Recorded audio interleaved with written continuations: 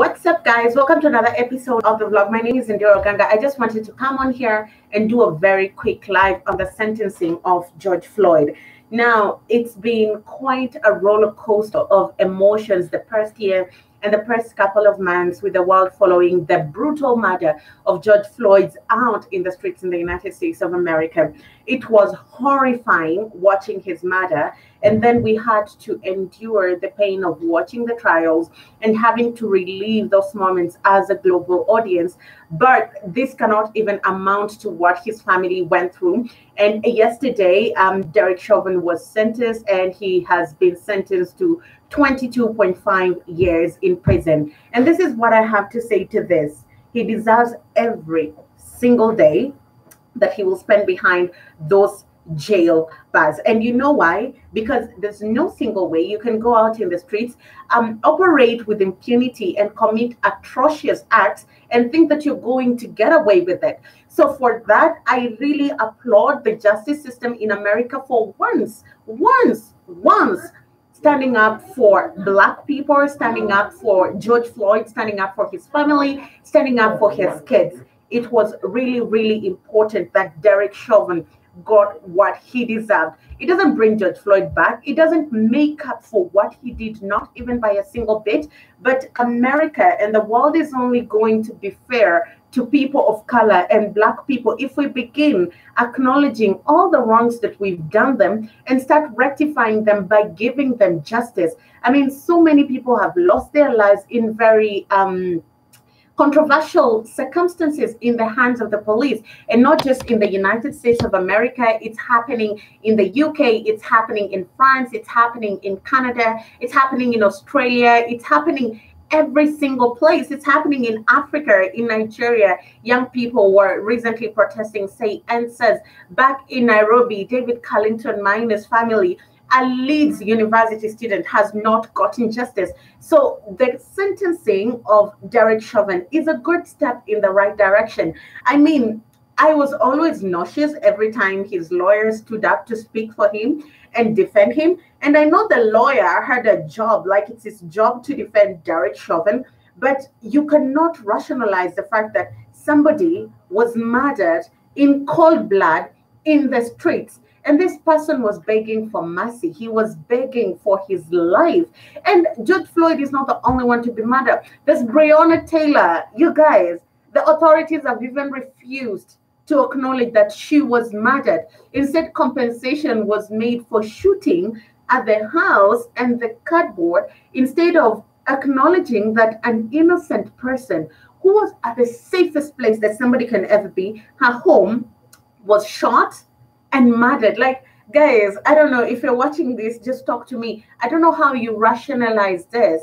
I mean, Black people have been a part of America for a long time. Black people are America because America was built on the back and sweat of these people, on the back and sweat of their blood and their tears. So for them to be treated as outsiders, for them to be treated as the other race, for them to be treated as second-class citizens, it doesn't make sense.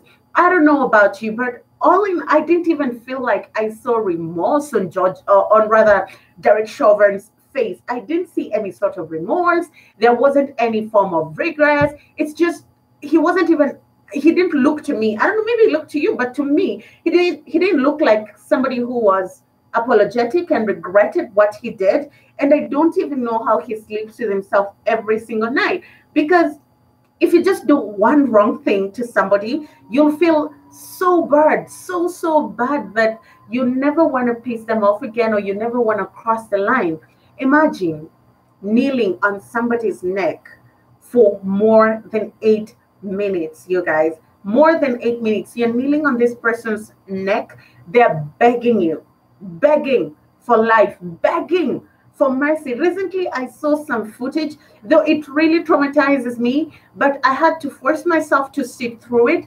And this person was saying, "Look at me, man. I'm your brother. Look at me. I'm your brother." That's somebody begging for their life. That's what the system has reduced Black people to, begging for their life. And for somebody to say, "Look at me, man, I'm your brother, and you don't even look at them. You keep doing to them what you like. You must be really messed up here in 2016. I was doing my internship. I was quite young. I was just fresh from school. I also saw some footage of a black person who was shot. He was lying down on the streets, and the police just shot him. I think in the chest or the stomach area. And I was so traumatized for days. This is me watching from an outsider's perspective. I cannot begin to imagine or fathom what Black Americans in America go through every single day, living in a place where everybody is hell-bent on making you feel like you don't belong. Yet the truth of the matter is you belong. The truth of the matter that is just your home, in as much as it's the home of other races, white, brown, whichever you want to classify people in. So this ruling is very, very, very fundamental. Justice needs to prevail. However, there's something that I agree with Tamika J. Mallory, and she says, if the perfect murder has to happen on camera and the whole world has to protest for justice to prevail, then there's still a problem there. Because you'd imagine that after the shooting of George Floyd, or rather after the killing of George Floyd, forgive me for that, the police brutality would end, or rather targeted police brutality against Black people and color people in America would end. People are still getting shot. People are still being tased for no reason. People are still being murdered in streets in broad daylight. And that just makes you wonder, what is the problem? What is the problem? What is it about systemic racism that we're not getting? What is it that some people cannot get out of their head and understand that the privilege that they've had for very many years is hurting Black people, is retrogressive instead of being progressive? In as much as justice has prevailed, George Floyd's daughter is going to grow up without a father. Nothing makes up for that. Nothing makes up for that. A life has been lost. Breonna Taylor lost her life at the prime of her youth, and nothing is going to bring her back, irrespective of how much money is paid in settlement, irrespective of how many years the people who shot her will get in jail. Nothing will make up for the fact that George Floyd is never coming back and Breonna Taylor is never coming back. And that's why the justice system must be very strict in ensuring that anybody that does anything that hurts another person, anyone that crosses that line, police officer or not, is apprehended, is prosecuted, and convicted by the law. Do I think that the 22.5 years are worthy of what he did? No. If it was up to me, I'd rather he spends his whole life behind bars, because what he did is outrightly murder. But in real sense, that's wishful thinking. Just by the, I don't even want to say mere fact, but it's a mere fact that a white policeman has been prosecuted and convicted for the murder of a Black person. Man, we're going to take it. We're going to take it, no matter how small, no matter how big, we're going to take it. And now more prosecutions need to happen. We need to see justice for Breonna Taylor, justice for each and every other single person that has lost their life in the hands of the police. We need to see key structural changes in policy that protect Black people, not just in America, but across the world. You know, voices need to be heard, unless the death of these people was just in vain. You know, I don't know what you guys think. You can always talk to me in the comment section what you think about the conviction of Derek Chauvin. Do you think he deserved the 22.5 years that he got? For me, I want him to be miserable in prison and just feel, he will never feel the pain that George Floyd and his family felt. But I hope this experience will just be as painful for him so he learns his lesson. So even when he leaves prison, he can go and tell some of his friends, even if not for the respect of human life, just don't murder somebody or don't cross the line, because life on the other side of bars is not funny.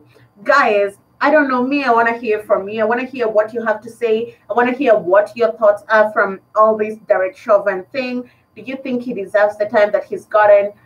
Did you think he should have gotten more time? And do you think that this will be a monumental ruling? Is it going to change certain things? Is it going to change the way Black people looked at in America? Is it going to ensure that justice prevails? Are we going to see the people who murdered Breonna Taylor getting persecuted? Before we finish the video, shout out to Tamika D. Mallory. I love that woman.